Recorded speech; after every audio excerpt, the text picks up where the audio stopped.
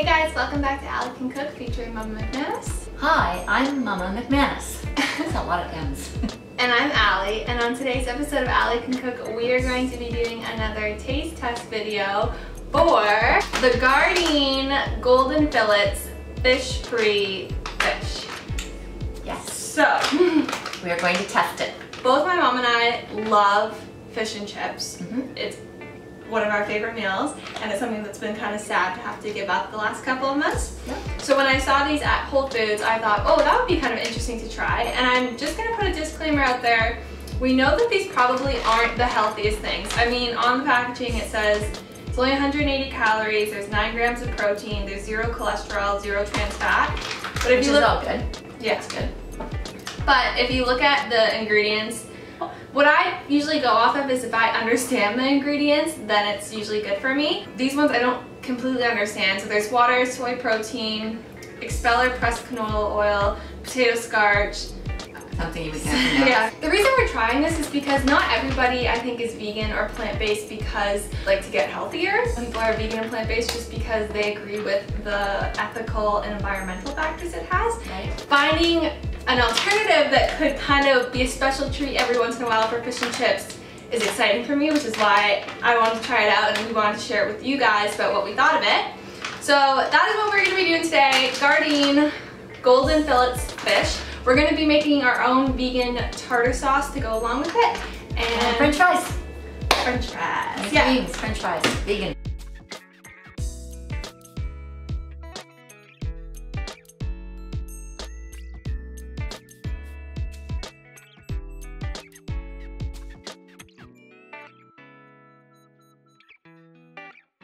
So I was expecting fish fillets that might be a little bit bigger than this. They kind of look like little nuggets, but I'm sure that they're going to be tasty once we cook them up. So we're going to put these in the oven at 425 and we're going to bake them for 12 minutes per side. So I'm just going to pop them into the oven now. So for the vegan tartar sauce, you're going to want to get 1/3 of a cup of vegan mayo. Then you're going to want to add in 2 teaspoons of sweet relish. Then you're going to want to add in 1 teaspoon of yellow mustard. So you want to add in a 1/2 teaspoon of lemon juice. Like so. Lastly, just a pinch of pepper. I'm just going to kind of eyeball a little bit here. And then you just want to mix it up.